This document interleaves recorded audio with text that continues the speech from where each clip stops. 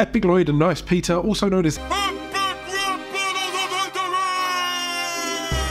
possibly the most unique channels on YouTube and one of the most iconic. The series pits historical and popular figures against each other in fictional rap battles, and was the perfect mix of nostalgia, fan service, and YouTube merged together on a platform that would gain traffic and intrigue, getting millions of views over the years and making them YouTube icons. I'm the head of state, you're like a head of cabbage, about to get smacked by my stimulus package. Launched in 2010, Epic Rap Battles of History began as a unique blend of history and pop culture, hip-hop quickly gaining traction with creative mashups. With battles like Albert Einstein versus Stephen Hawking, Darth Vader versus Adolf Hitler, these are unique battles with fantastic barbs. They weren't pulling any punches, they really truly went for it. So many dudes been with your mom, who even knows if I'm your father? You're a pissed off little prick with a Napoleon dick. You call that a mustache? I call that dirty Sanchez on your lip. Mozart, for example, versus Justin Bieber. Rick Grimes versus Walter White. As you can see here,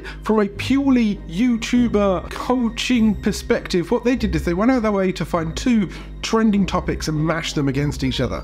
This is fantastic for views, fantastic for search food, fantastic for advertisers, and it made them millions. Intricate lyrics, clever wordplay, high quality productions, giving Epic Rap Battles of History its distinct appeal. Guest appearances from people like Snoop Dogg and Weird Al Yankovic really added to the credibility and the flair of the battles. I'm a master, I discovered gravity. I drop rhymes like they're falling from an apple tree. You don't match for me, you got a bachelor's degree. I got a unit of force named after me. They also pulled in fellow YouTubers such as Ray William Johnson and Rhett and Link. This was a melting pot of everything YouTube. Epic Rap Battles of History's fusion of entertainment, education, and hip-hop inspired a wave of creative content across YouTube. Everybody loved it, everybody understood what you could do with green screens, everybody could see how creative you could be on the YouTube platform. You didn't just have to vlog, you could show your skills. The show's acclaim led to multiple awards, including Streaming Awards for writing and original song. Over time, it continued to innovate with new characters, new themes, staying fresh and engaging fans across multiple seasons. They have taken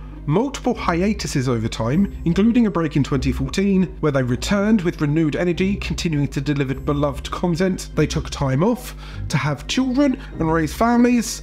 They also was acquired by Disney. I rock the mic properly!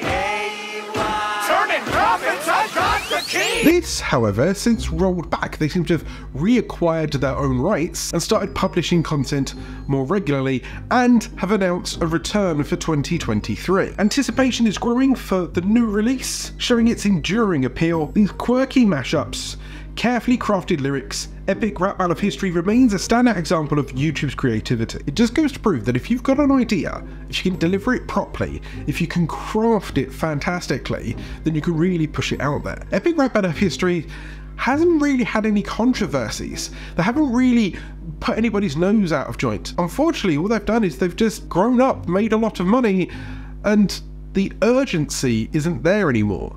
People love their content, but they don't have to fight tooth or nail to make it work. They have gone independent recently, people are supporting via Patreon, and as I said, they will return in 2023. A bad motherfucker from the wallet to the